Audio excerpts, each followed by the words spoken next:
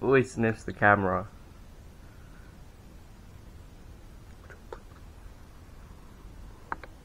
Oh, whoa, chill out, man, chill out.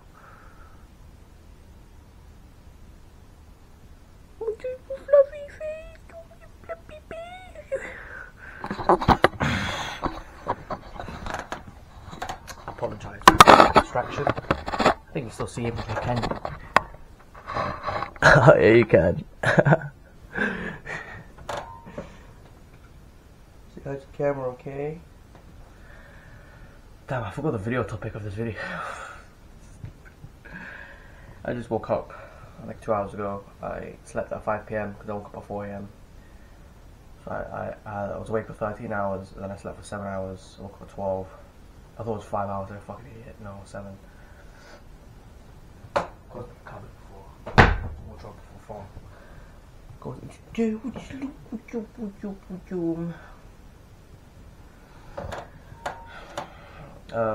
Something along the lines of like men don't cry.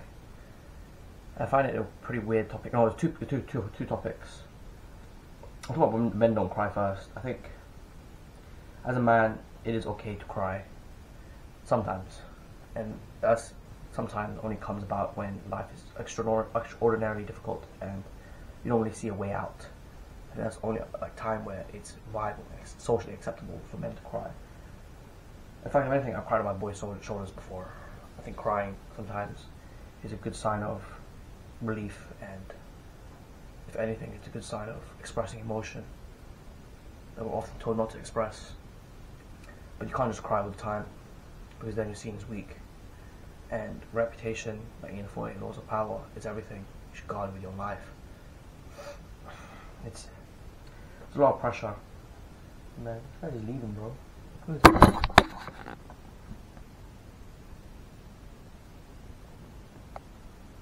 Honey? I think that it's weird. Life as a man is extraordinarily difficult. It's just often stressful. So it's often worrisome, and especially if you're a man on self-improvement. I think it's called class of a woman as well on self-improvement, because a lot of women on self-improvement will be like, yeah, none of these guys are like up to my standard. Like, how can you be a woman on self-improvement? Like, you constantly improve yourself, you go to the gym, making money, and then you just see the guys around you that are just loser geeks. It's difficult for women these days. I'll be honest. Man, a lot of men are like, oh, but life as a man is super hard, and like, you're not doing anything in order to negate difficulty. And it's usually the geeks that say this to pipe up and say this shit. Of course she's not going to sleep with you. Of course she's not going to like you. You're a loser. It's hard for everyone out here. Dating market is completely skewed. Like, you see a lot as well. It's kind of sad and unfortunate in my eyes. There's nothing I can do about it. I have no power. I have no platform. It's just me and my cat. Yeah, just imagine trying to date. Like, I remember, like, I saw this like 30-year-old woman. She was trying to find trouble to date. She wasn't like particularly unattractive either. It's just that she was 30. Well, I don't know if she was. I don't know if she was a single mom or something like that. But yeah, it's just sad. Unless you're like a hot, especially with social media, it portrays. I think you can still find love, obviously, because it's in reality, but you have to shoot way below the margins in which you were. How do I say this? Previously considered acceptable. Yeah, it's like I see a lot of the guys that pipe up about this shit. Like, yo, it's so hard as a man, and it's really difficult when they're all broke, aimless, sad, video gamers, fat geeks. Like, of course, she's not gonna like you. But the reward for muscle, at least, or the reward for increasing your looks, for example, is there for the taking. All you need to do is take it. Is the lighting on this bad? The light comes in this way. Here's on the radio as well. Come with me, and you'll see.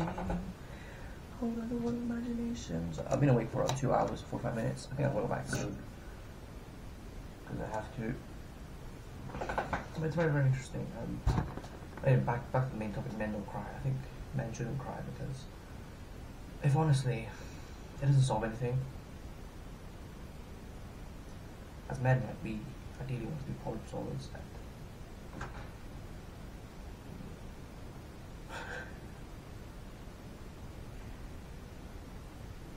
Oh my god, oh my god. Cute. Whoa, whoa, belly rub. You like belly rub? Oh, you don't like belly rub? Sorry, my bad. Oh, adorable, man. Why are you looking at me like that? I'm recording a video for YouTube.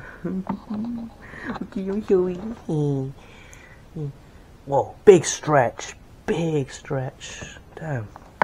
Bro became the Puma logo. He's so cute. Woo. Why is your tail? I'm not even touching. I'm not doing anything.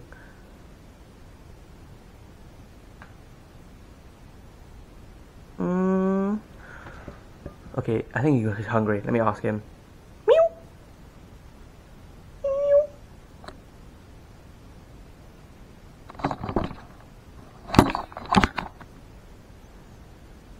Dion?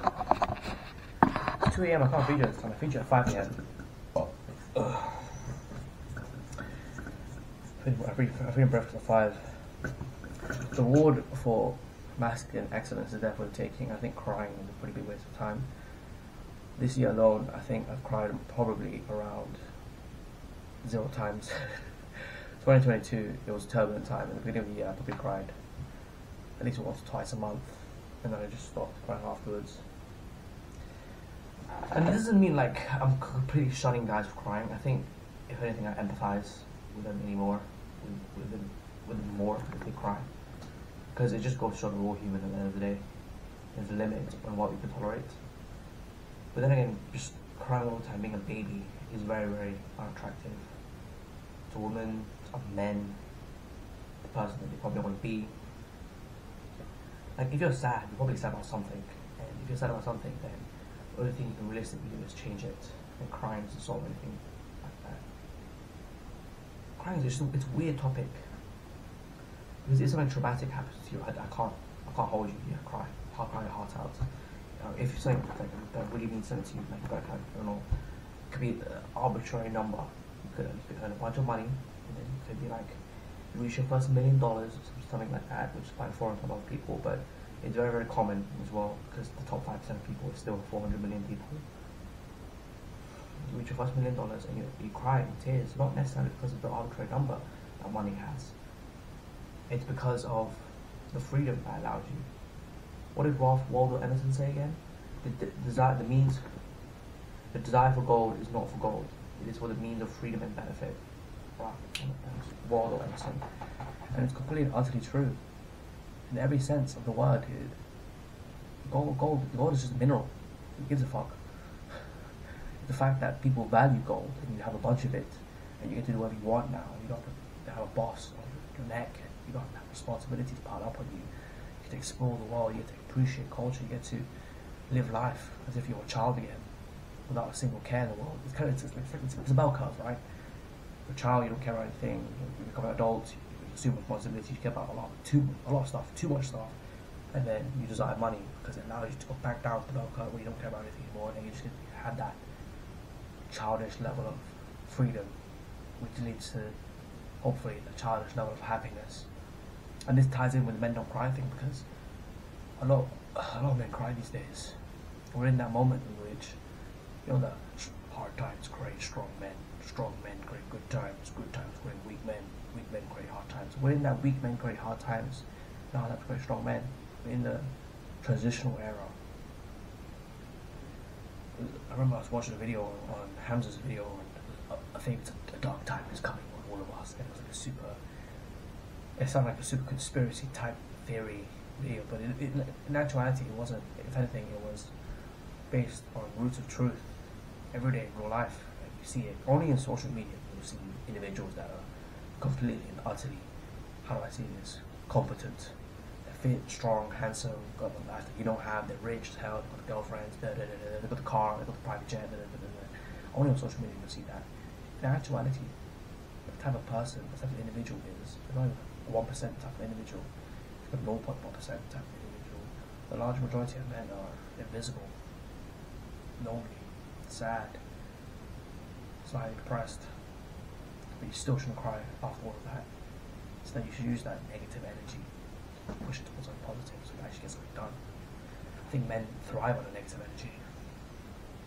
If anything, and it could be like there's two sides to the same coin. Like, you can see like completely crumble under it, but if anything, I believe that you thrive under it because those negative emotions is the spark for you to change.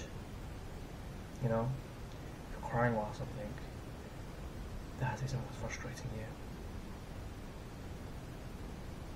And it doesn't matter what it is. It can be something small, like some Minecraft server. Your entire Minecraft world got fucked up. My friend, that happened to me before. My friend, he just griefed everything. He just blew everything to smithereens. And I feel really sad. I remember feeling really sad. But then instead of just wallowing and going back to Minecraft, I was like, no, I'm just gonna do it in real life instead. Find something that's frustrating you and change it.